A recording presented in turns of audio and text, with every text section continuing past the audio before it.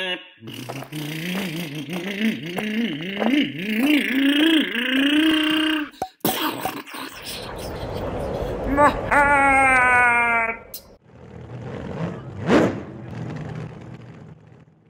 and welcome. So this is Differentials 101, and I'm going to try to be concise yet detailed at the same time, so we'll see how this works out. The front differential is going to be heavily responsible for steering. It is going to affect traction, but mainly steering.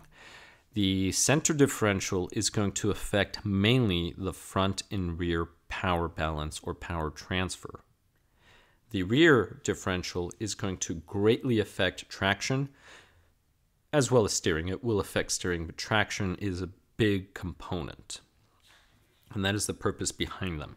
Now, you have to select the types of oils, or if you're going to run spools, for example. Center differential, thin oil versus, say, thick oil or a spool. So the center differential is going to control the power transfer between the front and the rear. And there is a difference. For example, if you do not have a differential, power is going to be equal between the front and the rear. Now, there are many applications where this is desired, highly desired, to be honest. On my Revo 3.3 Nitro, it does not have a center differential, and I'm glad it does not because I don't want it to have one. On my Techno 410.3 for carpet, I had to go with really thick oil here in the middle. Actually 1 million, that's what I'm running. And that's to ensure that enough power was going to the front, yet still keeping power in the rear. I'm going to explain that a little later. The MT410, for example, has, I think it's 700 weight here in the center. I cannot remember what it was when I built it. It was the stock oil. But a major problem with it is the vehicle, the system that it has can go up to 6S. And even on 4S, it's too much power. So if you have a vehicle with a lot of power and you're running too thin of an oil, you can cook the oil. And the reason why is because this is so thin, as you accelerate, the front will come off the ground. Now here I'm only demonstrating one tire, but it could be both. So the whole front end could come off the ground, and then the tires are going to unload. They're just going to spin, scrub the pavement, barely touch it. So they'll come up, unload, then traction will go to the rear. They will fall, get a little traction, so then power gets transferred back and forth. It happens so fast.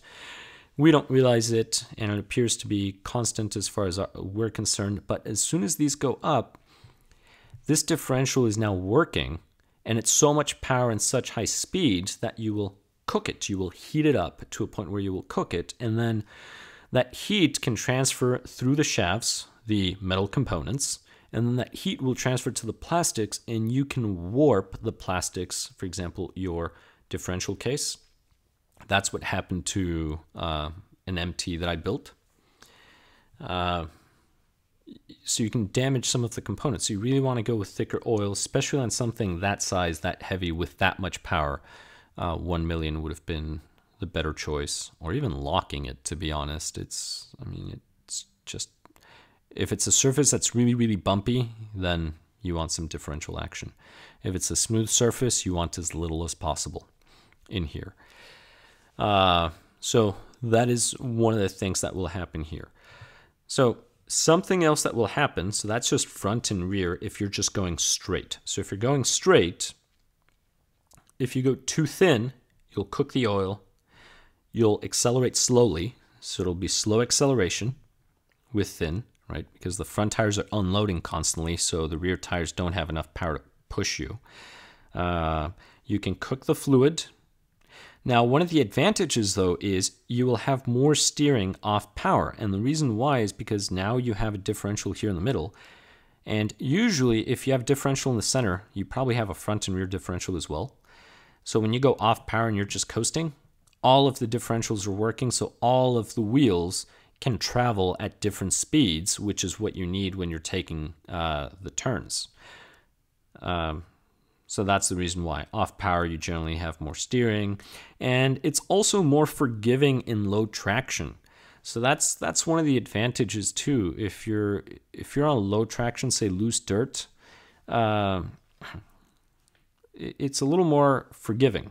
Now, if you go with thicker or locked, so say this is locked, you're going to have more steering on power, which is awesome. To be honest, I'd rather have more steering on power. And the reason why you will have more steering on power is as you start turning, now this is what the pictures refer to, say this front tire lifts up.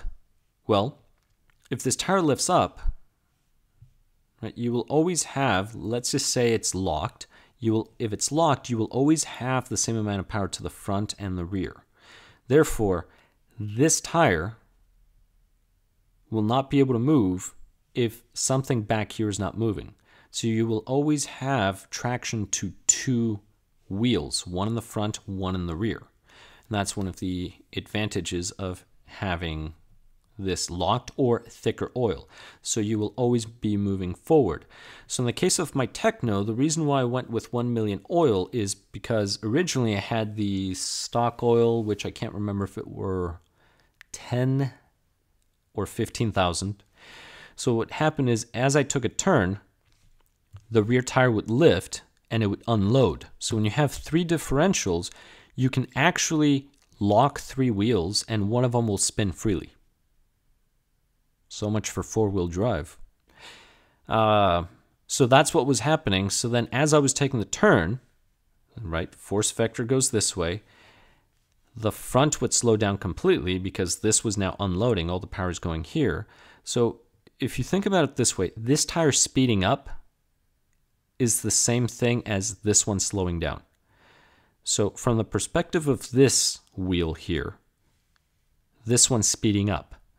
From the perspective of this one over here, this one is slowing down. So it'd be the same thing as braking. So what happens is the weight just transfers, flips you over, right? Because that vector now becomes a really large vector.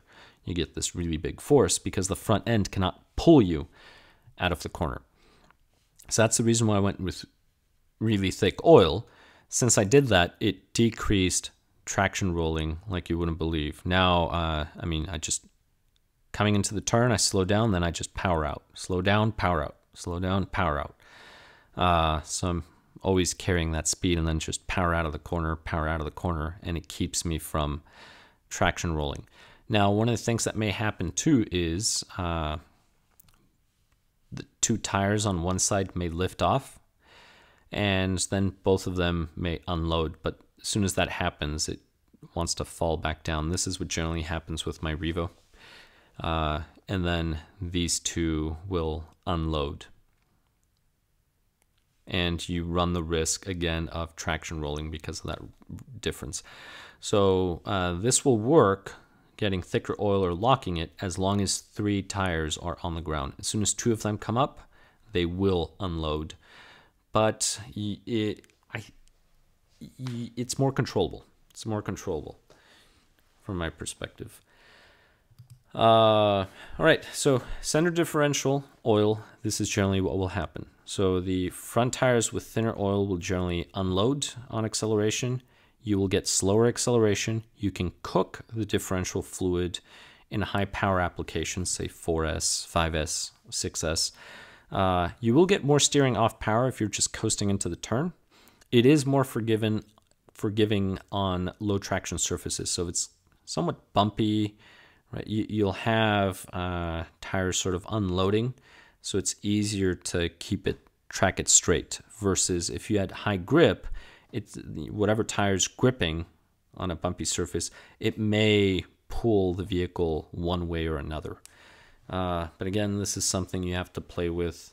For me, based on my applications, thicker oil tends to work better than really thin oil. Thin oil doesn't work at all, unless you're running slow. If you're running a slow motor, you're running slow. But for example, on the Techno with the Tekin, what is it, Pro 4 HD 4300 kV, that motor is fast. You need thicker oil. So now we get to thicker oil and a spool. So the thicker oil, you will generally get more steering on power. So if you accelerate out of the turn, right, you're coming into the turn, so you come in coasting, and then you just start powering out. You'll get way better steering. You'll get far better acceleration because the front tires don't unload, so there's a more even power distribution between the front and the rear. It's far better for high traction surfaces such as carpet. It is better. I mean, go with thicker or even a spool, because those front tires will always pull your vehicle. And there's always going to be power to the front and the rear with the spool. Again, depending on your front and rear differentials, you may get just power to 2 tires, one in the front, one in the rear. I hope this is useful. Please make sure to comment. If you haven't already, please subscribe. Thank you so much for watching, and I'll catch you on the next one. Oh, my hair! My arm! My rod!